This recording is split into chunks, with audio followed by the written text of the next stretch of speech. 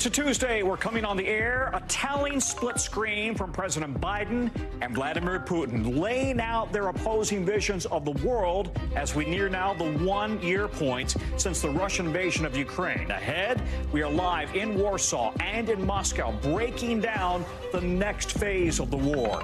Plus, stocks are tumbling today after two of the country's biggest retail chains said that they're concerned that high costs will keep consumers from spending.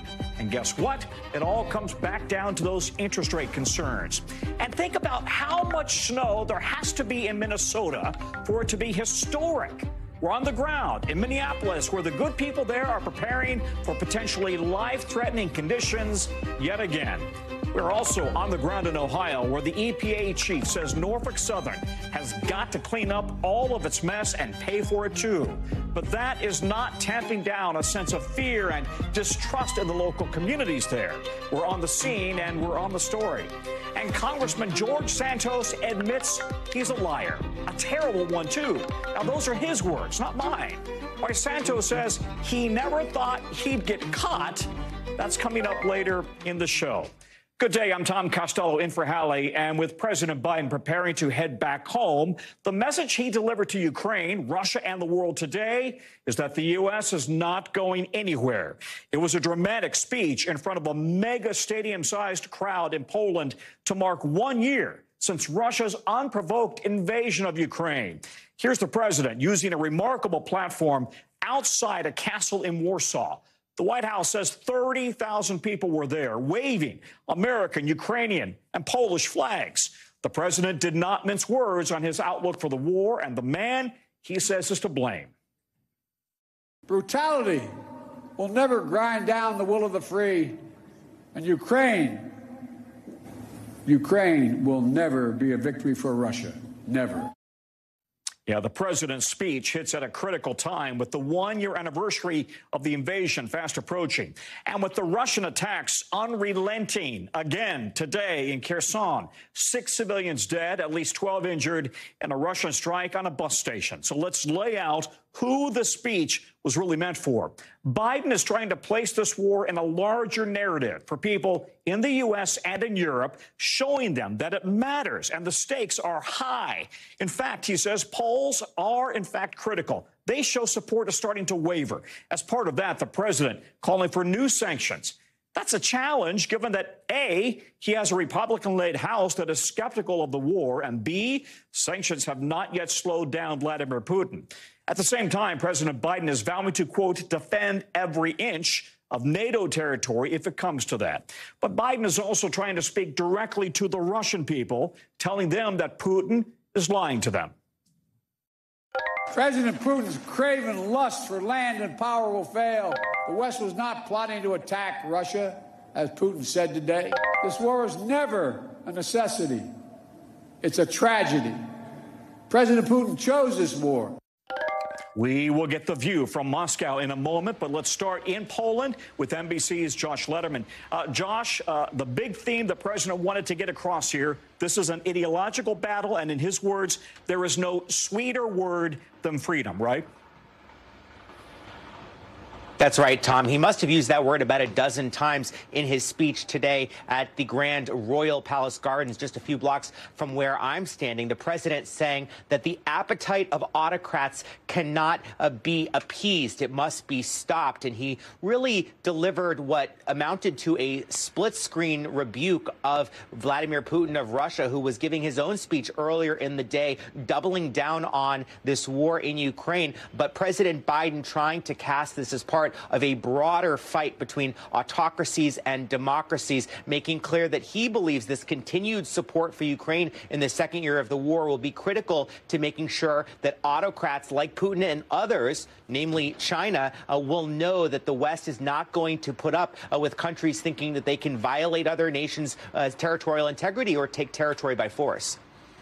You know, Josh, you had the celebratory vibe in Poland today with songs from Diana Ross, from Coldplay, from Twisted Sister playing. But underneath all of that, there are real challenges to the president's facing, that he is facing, rather, to try to keep up the morale, the support for Ukraine. Talk us through that right now.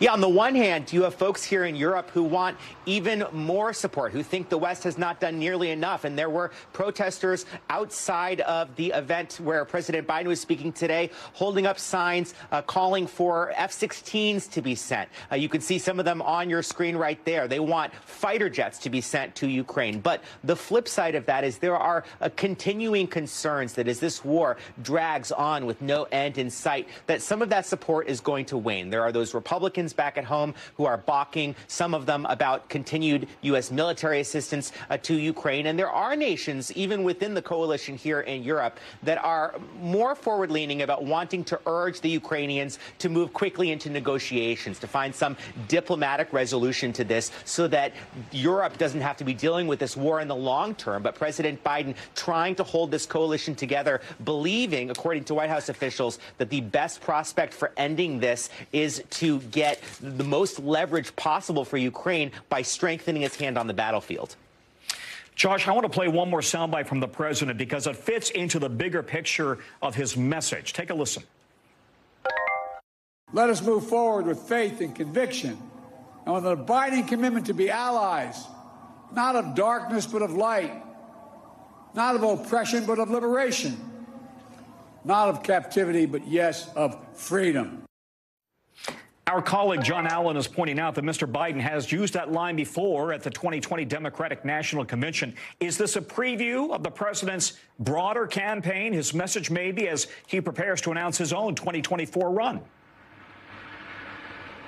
It certainly had that feel as he delivered that speech here today in a country, Tom, where 82% of the population approves of President Biden's handling of global affairs. That is like 40 percentage points higher than his approval rating back in the United States. And as President Biden was discussing some of those themes about democracy versus autocracy, they're the same themes that he has used to describe former President Trump and the battle between some of those domestic political forces. And one last point on that, the fact that as President Biden is being questioned by some Republicans back at home, like Nikki Haley, questioning if there should be, tests for people who are over 75 to run for office. Here he was. He did this incredible trip to Kyiv that involved flying in the middle of the night from Washington and a 10-hour train ride into Kyiv, 10 hours back, something would be difficult for pretty much anybody to pull off. Yeah, he is 80 years old, and he seems to have held up pretty well. Josh Letterman, thank you very much. Wall Street has suffered its worst day of 2023 with red across the board. The Dow, the S&P, the NASDAQ, all down more than 2%. Why? In large part, it's because of alarm bells from two of the country's biggest retail stores. Walmart is warning it might be in for a rough year, worried that inflation is going to take a big bite out of consumer spending. Home Depot is saying the same after posting weak fourth-quarter numbers, and that sent the stock tumbling down 6% today. CNBC's Ron Insana, my old colleague, joins me now. Ron, those Home Depot numbers are concerned because the store's kind of seen as a bellwether, right, for the broader economy, and we have this new report showing weaker home sales as well. Yeah, to the extent, Tom, that consumers are focused more on buying basic necessities, groceries and the like, and inflation is cutting into their income to do that. We also had concerns that inflation is going to remain sticky, and that sent interest rates up sharply, which put a lot of downward pressure on the stock market. As you said, worst day of the year, the Dow down nearly 700 points, the NASDAQ down 2.5%. So it was a rout across the board based on concerns about the consumer, but also on worries that the Federal Reserve will raise interest rates too much and drive us ultimately into a recession. Ron, it seems like today's warning is really a sign that traders believe the Fed will continue hiking rates. It's already done so 8 times. And yet, this unemployment rate remains unbelievably low at a 1969 low. It's almost a story of two separate economies here. And in a sense, you're right, Tom. I mean, part of the problem that we have in the employment market, the labor market, is we're literally short people. We have 1.9 open jobs for every unemployed American in the U.S.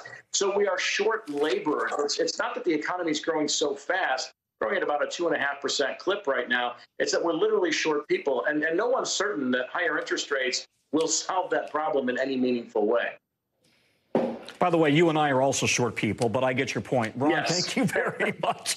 Ron and Sana, thanks so much. Now to the U.S. Supreme Court, which seems skeptical today about a big case against tech giant Google in a lawsuit that has the potential to reshape the internet as we know it. Justices heard arguments about whether Google can be held legally responsible for ISIS-related content that appeared on YouTube, which Google owns. Content that one family says led to their daughter's death in the 2015 Paris terror attack. A second case tomorrow against Twitter focuses on how that platform may have also contributed to terrorism. And this matters because of a legal shield that sites like Google and Twitter are relying on and they enjoy. If somebody on social media falsely accuses you of something, you can sue whoever posted that. You cannot sue the platform. And that is thanks to Section 230. But what the Supreme Court decides here has the potential to dramatically limit how much these platforms let us interact on the internet. NBC's Yamis Al-Sador joins us now to talk more about that. All right, what do we hear in oral arguments today about the family's case, the Gonzalez family's case against Google? Well, Tom, as you said, this is a huge case. It's possibly the most consequential case to come before the Supreme Court on internet governance in our lifetime. And what you see here really is the Gonzalez family arguing that YouTube and Google, because this is Gonzalez v. Google because Google owns YouTube, that they should be held liable for not just the content, but the algorithm that recommends videos to people. Meaning if you're someone who clicked and you wanted to watch an ISIS video, then YouTube says, well, how don't you watch the next one and the next one? The family is saying that act, that recommending is the problem here. The justices, both conservative and liberal, they seemed on the same page in that they were very, very skeptical. Listen to Allegra Kagan, who's saying, maybe this isn't the right place for this. Take a listen. We're a court. We really don't know about these things. You know, these are not like the 9 greatest experts on the internet. You are creating a world of lawsuits.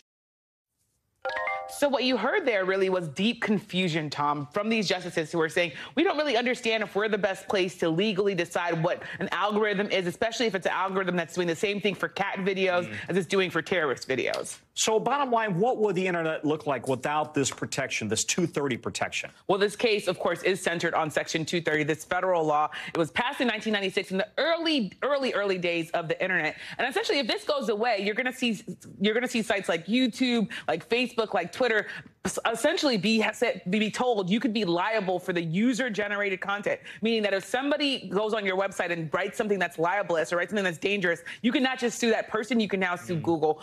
So that might mean that these sites will say, you know what, we don't want to come with comment sections. We don't want to have user-generated videos. This would change the internet as we know it completely. That being said, these justices did not seem like they were poised to do that. That doesn't mean, of course, in the end that they might not come to that conclusion, but it will have lasting impact if they do, in fact, find that the Gonzalez family is right in this case. I mean, to be clear, we're talking about more than an ISIS video, which is terribly disturbing. We're also talking about just free speech, and you could even be talking about news reporting on the internet. Certainly, that is also at the heart of this. You have, and I think it's really interesting when you bring that up, because at the early days of the internet, what you had was the government and the American people really saying, these are platforms. We see them as platforms. We're not going to hold them liable. We don't believe that if someone said something bad at AOL at the time, that it's going to be AOL's problem. But you've now seen a change in that. You've seen Twitter and Facebook. You've seen people say, well, actually, Twitter and Facebook are the problem. They should be doing more to moderate election denying or misinformation. So we've really seen a change in the way that people think about the internet, but I don't know that that means that the Supreme Court is going to be the way that this changes, but it is really interesting to see that sort of shift is happening, and that could, in fact, change the way that we see the internet. Sign of the times. All right, Yamiche, thank you very much. Appreciate it.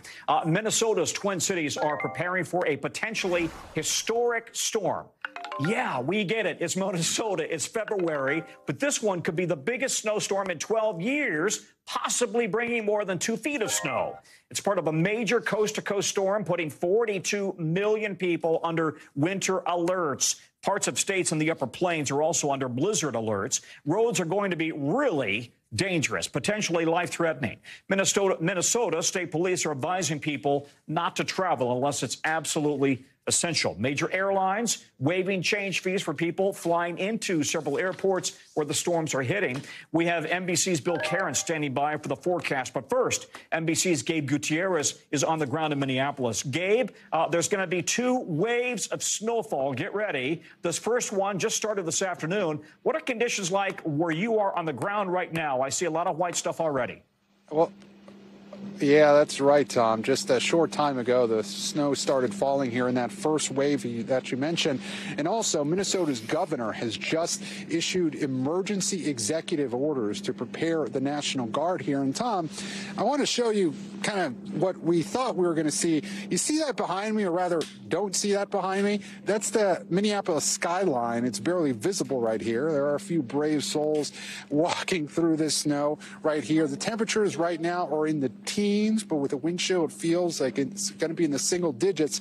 And as you said, this is just the first wave of snow. We expect this, and I'll let Bill Cairns get into the details, but we expect this to continue throughout the overnight hours, then a lull tomorrow morning, but then tomorrow afternoon, that is when we are really expecting the real, the harsh snow to kick in. And as you said, it could be up around 2 feet of snow in some parts of Minnesota, Tom. Can I now file a complaint on behalf of all school kids in Minnesota? You're supposed to get a school day, or a snow day, I should say, right? You should not have to go to school when it's this kind of snow, and yet they're going to e-learning. The kids still have to show up virtually in class. You know, Tom, it's a sign of the times. You know it. Post-COVID, things have changed. The rite of passage, the school day back in the day. Now they're doing e-learning. But Tom, there's many preparations underway right now. There's people stocking up. But people in Minnesota, they're used to this. But as you said, this is a potentially devastating storm. Could be the largest snowfall that they've had in more than a decade at this point. Again, it's not just Minnesota, of course. We've already seen impacts in the Dakotas, Colorado affected by this weather system. And, we're also seeing, tens of millions of people right now really across the country under winter weather alerts at this point, Tom. All right, Gabe, thank you very much. Just in, we're now seeing damage out of a New Jersey county where likely a tornado touched down. It looks like something caught on fire and trees fell over there in New Jersey. There's the scene right there with wires sparking. Let's bring in meteorologist Bill Cairns. Bill, Gabe is from Miami. He doesn't remember snow days. I do. But now we got a tornado here, very rare. What do we know about the situation there in Jersey? And then we're going to get into the snowstorm. Yeah, it was about 7 miles from the capital of Trenton, near Princeton, New Jersey. And it was on radar, and then we saw the damage in the pictures. We'll get the confirmation tomorrow from the National Weather Service. But it certainly looks like New Jersey has had a very rare February tornado. No reports of any injuries, no fatalities. And this will be the first February tornado in New Jersey since 1999. And the state of New Jersey has only had 4 February tornadoes in the state's recorded history. So talk about a rare event. And that's the kind of winter it's been in the East, just like wild. And you can see some obviously big trees down on cars. I've seen trees down on homes. You saw those power lines that were on fire there. So, yeah, a cleanup, and the sun's about to set here in the East, too. So let's get to our big storm that we're dealing with. This is massive in size, and it's strong in intensity. 2 things you don't want to combine. We saw the snow in Minneapolis just now with Gabe, and we've got snow in areas of the West. We're going to see snow in areas that almost never get snow in California, way down on the Grapevine. The hills outside the Golden Gate Bridge in San Francisco are going to get snow on them. You're going to see some incredible pictures in the days ahead. But the really dangerous stuff is where we have all these blizzard warnings between Bismarck and Fargo down towards Sioux City, all of portions of Minnesota. Minneapolis is not under a blizzard warning as of now. That could change tomorrow, especially with those wind gusts coming on Thursday. Still looking for somewhere around 1.5 feet of snow in the Twin Cities. Nothing to sneeze at in Rapid City. Even Salt Lake could get about 12 inches of snow out of this. And then the winds tonight. I mean, we could hit 70-mile-per-hour winds on the Strip in Las Vegas. We're going to have high winds in Phoenix all the way through the south and a little bit here heading into the deep south. But look at these projected wind gusts. 71 in Vegas, 66 in Flagstaff. I mean, this will cause some power outages through the overnight. And Tom, as you've noticed, the warm air continues all through the east, and tomorrow is going to be exceptionally warm once again. It's just a head scratcher of people are turning their air conditioners on in the mid-Atlantic in mid-February. Yeah, we're expecting 80 degrees here in Washington on Thursday. It's really strange. Bill, thanks very much. All right, now to Ohio, where the EPA today ordered Norfolk Southern to clean up its mess from that train derailment that sent toxic chemicals into the air east of Palestine, Ohio. That's East Palestine, Ohio. The EPA has also ordered the company to pay for all of it. That means paying for the EPA, all of its efforts, and whatever it's already spent, identify and clean up the contaminated soil, the water sources, and attend public meetings. No more avoiding the public. If Norfolk Southern doesn't comply with this order, the EPA says it will force it to pay triple the costs. The order comes as the EPA administrator visited the area for the second time in just a week, drinking tap water along with other government representatives to make the point that they say the water is in fact safe. We believe in science, so we don't feel like we're being your guinea pig. But we don't mind proving to you that we believe the water's safe. Okay. Here's to Caroline. I appreciate that. Here's to you. Thank you. Thank you so much. Awesome. That's good.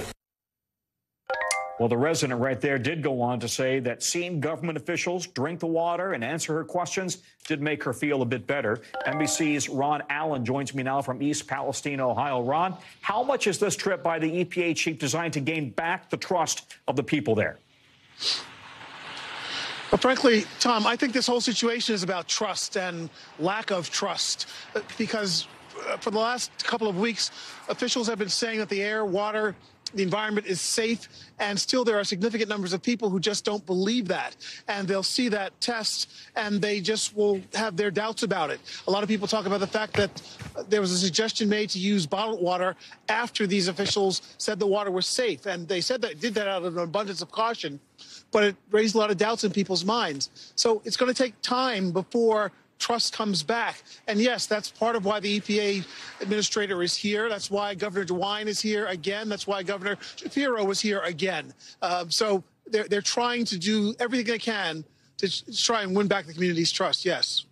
Hey, Ron, talk to us more about this EPA order. When is it going to affect? And does the EPA think it's tough enough right now? This is tough enough. That's the very question I asked. Yes, is it tough enough? It goes into effect in 48 hours. It's unclear of the timing of how long this will take. It sounds like it's going to be a massive job. Here's a bit more of what the EPA administrator had to say about it. Take a listen. This is an authority that has been granted to us by Congress. We're going to require that Norfolk Southern gives us a prescription for exactly how they're going to clean up this mess and how they're going to pay for it. It's sort of analogous to a consent decree where there is a lot of oversight from the federal government watching what this company is doing. And the EPA can step in if the process isn't going to their liking and then bill Norfolk Southern, in this case, for the work. I can also tell you that the governors of Ohio and Pennsylvania, both at that press conference, said that they are looking at possible criminal proceedings, criminal action against the company. A lot of people in this town feel that something very criminal was done here, and they want to see more than just essentially money, fines, that sort of thing. What they want to see, of course, most is their community the way it was 2 weeks ago, and that seems a very distant prospect. Tom? You know, you and I have covered a lot of environmental disasters, and it's always about holding them accountable 2 years from now, 5, 10 years from now, and I guess that's what the EPA is saying that they will do. Ron, thank you. Ron Allen, who's on the ground for us. And the CEO of Norfolk Southern sat down for his first interview since the derailment today. He tells CNBC's Morgan Brennan about how the company has been trying to manage the fallout since the accident. Take a listen. Since this occurred, every single day, I've asked myself, what could we have done better? What could we have done to prevent this? And, you know, Morgan, it's pretty clear that our safety culture and our investments in safety didn't prevent this accident. That sounds like a mea culpa. Morgan Brennan joins me now. Morgan, this interview happened before the EPA announced the cleanup order. Have you heard anything from the company since that order? Hi, Tom. It's good to see you. So here's the statement from Norfolk Southern on the heels of that EPA order that we got after my interview with CEO Alan Shaw. They say, quote, "We recognize that we have a responsibility and we have committed to doing what's right for the residents of East Palestine. We have been paying for the cleanup activities to date. We'll continue to do so." It's a pretty lengthy statement, as you can see right there on your screen, but basically that we are going to learn from this terrible accident and work with regulators and elected officials to improve railroad safety. Just to give some context to this, Tom, I did sit down. It was the first interview since that disastrous derailment 19 days ago. First interview by the CEO.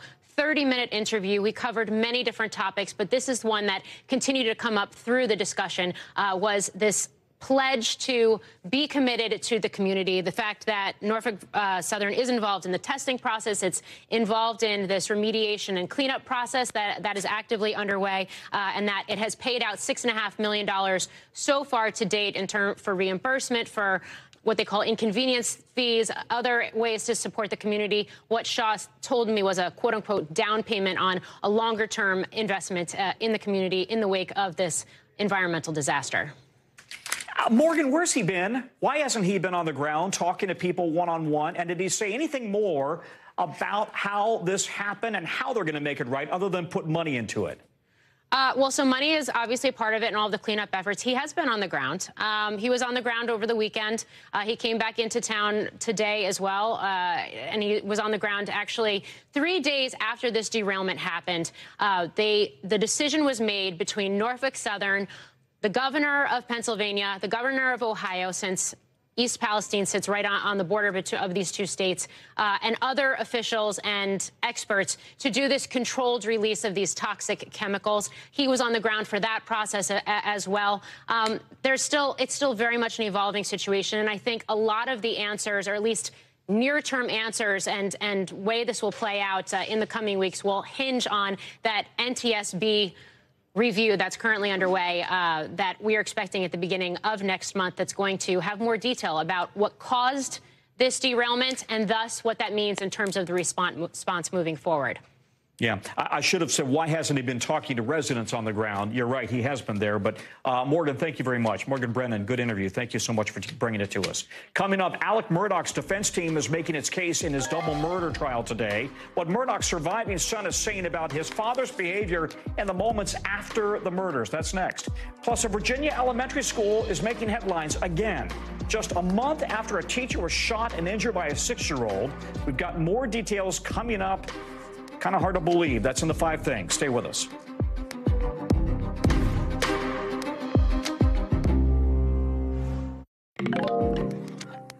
We're back. Alec Murdaugh was, quote, destroyed by the double murder of his wife and son back in June of 2021.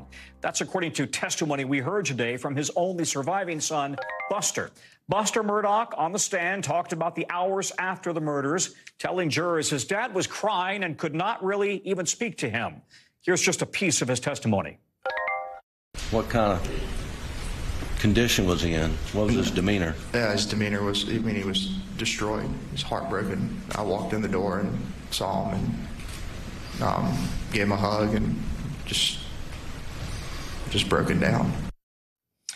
Buster was the defense's third witness as lawyers there tried to humanize Alec, insisting he's a family man who would never hurt his wife and son. We are now week 5 of this trial, one that practically everybody seems to know about at this point. The prosecution rested its case last week, and the defense expects to wrap it all up by Friday. NBC's Katie Beck has been following the trial, which just wrapped up for the day. Katie, beyond the murders, Buster's testimony also brought up the family's troubled finances, a fatal boat crash that Paul Murdaugh was involved in, and then Alec's pill use. Really a lot of drama involving one family even before the murders. Absolutely, Tom. Lots of complex issues. And as you said, I think the goal for the defense in using Buster Murdaugh, the only surviving son, would have been to humanize Alec, to talk about what a good father he was, what a good relationship they had, perhaps how he could have never imagined his father being capable of doing this. We didn't hear that from the stand today. Buster was sort of a stoic witness. We didn't see tears. We didn't really see much emotion other than the sound that you just heard of him describing his father in the wake of these murders. what they used Buster for was more strategic and factual, poking holes in some of the things that the prosecution pointed out as questionable. Things like whether Alec Murdaugh changed his clothes that night. Buster pointing out it was perfectly normal for his father to come off of this property sweaty in the month of June and take a shower and change his clothes. Another thing brought up were the weapons. Were they left around this property loaded? His answer, yes. A lot of times weapons didn't make their way back to the gun room. That was sort of standard operating procedure. So using Buster as sort of a day in, day out witness of what did you see, what can you testify to in terms of what was normal and what was not normal. The defense also called a forensics engineer who I guess they hired to analyze the scene of Maggie and Paul's deaths, right? That's right. That engineer was talking most specifically about the trajectory of the bullets and the upward angle of these bullets, basically suggesting that someone who is as tall as Alec Murdaugh could not have possibly fired the shot that killed Paul. Here's what he had to say on the stand about that. Could you say to a degree of engineering, certainly more probably than not, that Alec Murdaugh on the night of June 7th did not fire that shot into the quail pen? In my opinion, it's very unlikely that he fired that shot. So this theory has been floated out there before by the defense when they were cross-examining some prosecution witnesses, talking about the fact that this angle was very low and it would have been really difficult for a person to hold a gun at that angle and fire it at that trajectory. To be clear, that's a defense witness, and there was an interesting cross-examination with the prosecution as well. Yeah, it got a little heated in there towards the end. They were definitely questioning his credibility as an expert witness and questioning his general knowledge of firearms. It went on for quite an extensive period of time. There were times it was so uncomfortable you sort of wanted to look away and felt a little bad for the witness. The judge sort of tried to stop some of it as the defense objected and called it badgering the witness. But it went on for a good portion of the afternoon, just sort of attacking some of his theories, attacking some of his justifications for thinking in certain ways, and definitely zeroing in on the fact that this is an engineer that normally focuses on accident recreations and doesn't have a whole lot of expertise when it comes to weapons or crime scenes. Oh, interesting. All right, Katie, thank you very much. Katie Beck. Let's get you over now to the 5 things that our team thinks you should probably know about tonight. Number 1, recovery teams say at least 8 people are dead, nearly 500 injured after that powerful aftershock hit Syria and Turkey. The latest quake, a magnitude 6.3, was felt as far away as Egypt and Lebanon. The continued aftershocks are complicating the already difficult recovery efforts following that massive February 6th earthquake.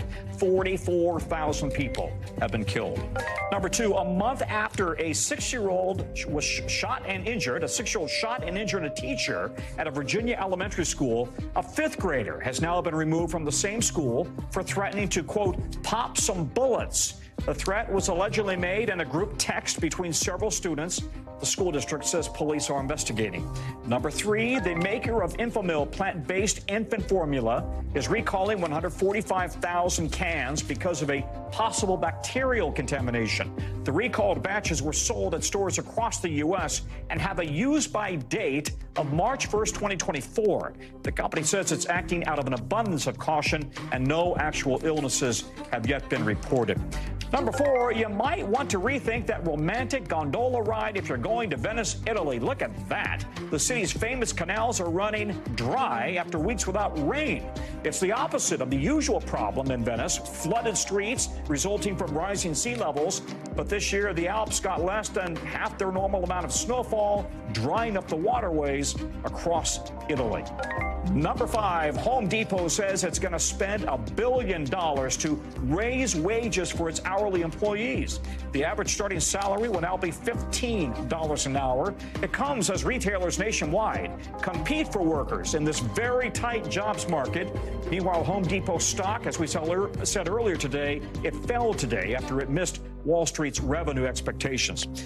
When we come back, a new candidate in California's Senate race could make history if elected. But there's one issue that could loom large over her campaign, how she's trying to get ahead of questions about her age. Coming up next.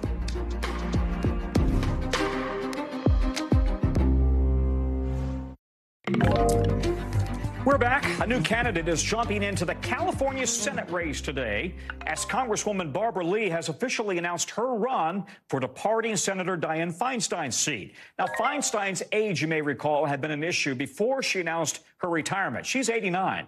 Barbara Lee is 76. She's trying to get ahead of claims that she is also too old for the job. And for those who say my time has passed, well, when does making change go out of style? Right now, there are no black women in the United States Senate. If elected, Lee would become just the third in history. She joins Congresswoman Katie Porter and Congressman Adam Schiff in the race, which is already shaping up to be one of the most expensive in 2024. NBC's Hallie Vitale joins me now from Capitol Hill. Hallie, we haven't mentioned one major figure here, Nancy Pelosi, the queen of California politics. She moved quickly to endorse Schiff. So what does that mean for Lee's hopes to gain ground in this race? Look, that's going to be a point of a little bit of awkwardness, a little bit of tension, especially when you consider the role that Pelosi has played in California politics. You're right that she's sort of the queen of that delegation and of that state, in part because she served for so long, not just as speaker here, but as a key fundraiser in California politics. I mean, I can pull up for you on the screen sort of like the pull of Pelosi, and it's things like raising over $1 billion for Democrats, having rarely weighed in on Dem v. Dem races. The fact that she's coming in for Schiff here, not entirely surprising for people who follow who her allies are here in Congress. Schiff is someone who, when he was thinking about possibly running for speaker or leadership, the thinking was that Pelosi was behind him there, so it makes sense that she's with him now for this Senate race. But she's also endorsed Katie Porter and Barbara Lee both in their past House races. And at least when it comes to Barbara Lee, they've served together in the House for a long time. So there's an existing relationship there, too. Yeah, and Schiff was on the January 6th committee. You know, Exactly. you heard Congresswoman Lee a moment ago basically saying age doesn't matter, and the president is 80 after all. If you're helping make change, though, how much of an obstacle do you think her age might be right now? Look, you look at the argument that she's making, and it's one that I think is important for many people who watch the Senate. The idea that there is not a black woman serving in that body right now, especially when you look at the coalition of Democrats that they've built over the midterms and, of course, in electing Joe Biden to office, black voters have been so key and integral, especially black women, in mobilizing at the grassroots level. When Barbara Lee talks about making change and it never goes out of style, simply her being there, having a more reflective Senate, is something that I think is going to speak to many voters, especially when you consider the fact that if Feinstein weren't serving out her full term, which of course right now, Tom, she says she's retiring in 2024 and is going to finish it out. But if for some reason she didn't, there's already a promise on the table from the governor there that he would appoint a black woman. There is a nod in this state to the fact that they know they had a black woman in the Senate before in Kamala Harris, and that that's something that's important to voters there as they consider a more reflective Senate. Lee could try to capitalize on that. You have always got good intel. Hallie, thank you very much. Hallie Vitale on Capitol Hill.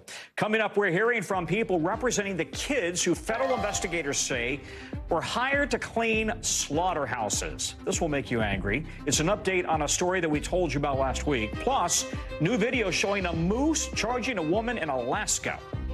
Don't mess with the moose is the moral of the story. Coming up in The Local.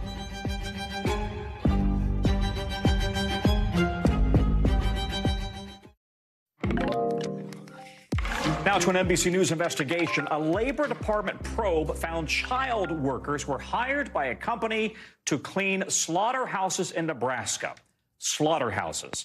Federal investigators say the company, PSSI, employed more than 100 children at 13 facilities in 8 states. We brought you the story on Friday when the Labor Department said it fined the company. Our Julia Ainsley reported those details right here. She went on to the town at the center of this investigation in Nebraska and spoke to somebody who has met and talked to the children involved. Watch this. Do you think these children knew what they were getting into with this job?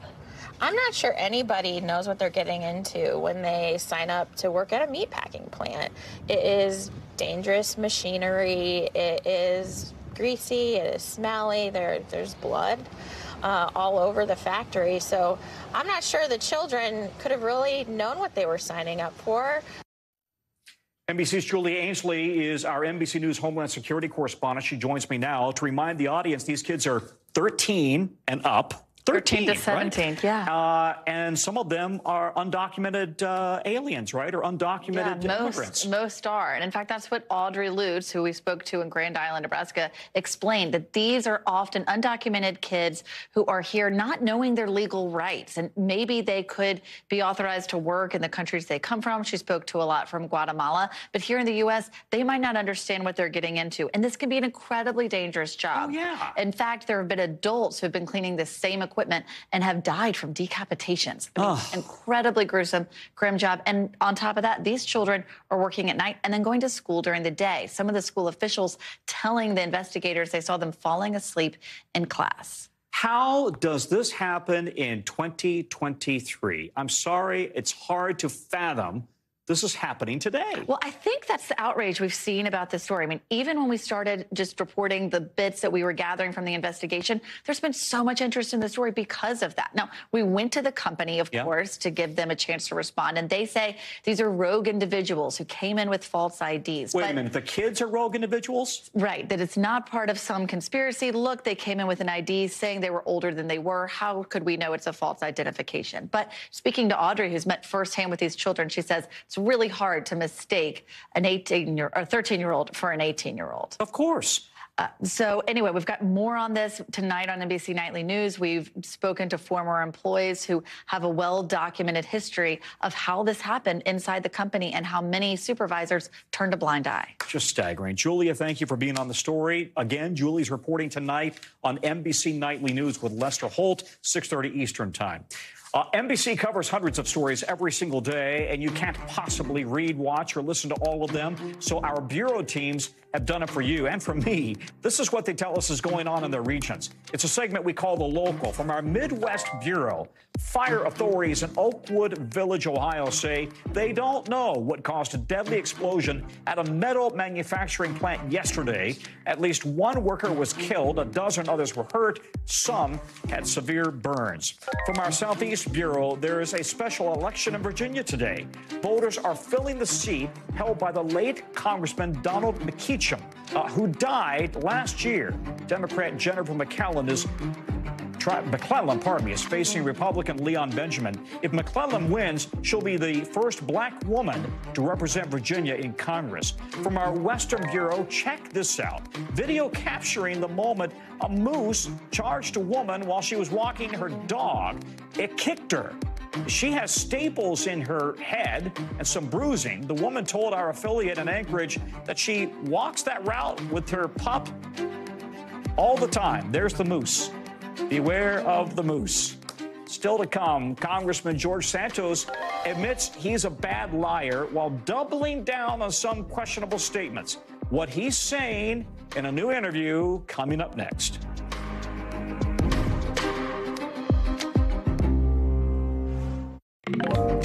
Here we go. Controversial Congressman George Santos, who's accused of telling one lie after another, now admits he's, quote, a terrible liar. Now, he tells Piers Morgan in a new interview he only fabricated parts of his biography in order to fit in. I've been a terrible liar on those subjects. It wasn't about tricking the people. This was about getting accepted by the party. All right, just in case you need a reminder, Santos has lied about a lot, including his family's Jewish heritage, playing volleyball at a college he never attended, working at several Wall Street firms, and even where his mom was on 9/11. NBC Sahil Kapoor is joining me now and is following all of this. Santos is admitting to being a liar here, but he's still not backing down on claims already debunked by several media organizations, right? So what's the strategy here? It's like he can't help himself. Well, Tom, George Santos' strategy seems to be to ride this out for as long as he possibly can, to simply refuse to go away until he is forced to. This is abundantly clear at this point that this is a congressman who is not going to be shamed into quitting. There are others in his position who might be, but based on everything we've seen, based on how he's responded to these litany of lies and fabrications and falsehoods that he's told come out, it looks like he's waiting to be pushed, and so far that has not happened. Now, Santos has benefited benefiting from two different dynamics here. The first is Republicans control a very narrow majority in the House of Representatives.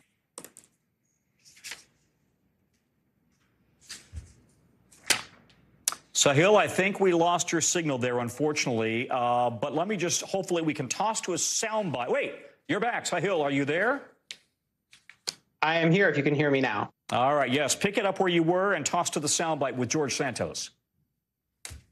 The first dynamic, Tom, that Santos benefits from is that it's a narrow House majority. They don't want to lose his vote. And the second is he sits in a swing district that President Biden carried in 2020. If he steps aside, then that district could flip back to a Democrat. And that seems to be a gamble that Speaker Kevin McCarthy doesn't want to take. Finally, Tom, I think Santos may be selling himself a little bit short on one thing. He's not as terrible a liar as he makes himself out to be. This man ran twice in 2 successive cycles. Got all this stuff past a litany of voters who didn't catch him until after he was elected. This man is a talented liar. He just seems to relish the attention. That seems to be what's going on here, because he doesn't seem to have a whole lot of shame. He's not stepping down, and House Majority Leader Kevin McCarthy still isn't looking to kick him out of Congress for the reasons you already articulated, but he's under a House ethics investigation, possible criminal investigations as well, right? So how long will he play this out? Well, look, there's no timeline for these investigations. House ethics can take weeks, sometimes months. These various federal investigations could also take a long time. And even if he does get indicted, then that becomes a political question of whether, he's going to step aside or whether he's going to fight the charges. So all roads here lead back to Speaker Kevin McCarthy. And as I just mentioned, he's reluctant to push him out, Tom. I hate to say it, but it's good fodder for conversations like this and with late night comedians. Sahil, thank you very much. That is a wrap at this hour. We're going to have much more for you here tomorrow, same time, same channel, and the coverage picks up right now. Thanks for watching our YouTube channel. Follow today's top stories and breaking news by downloading the NBC News app.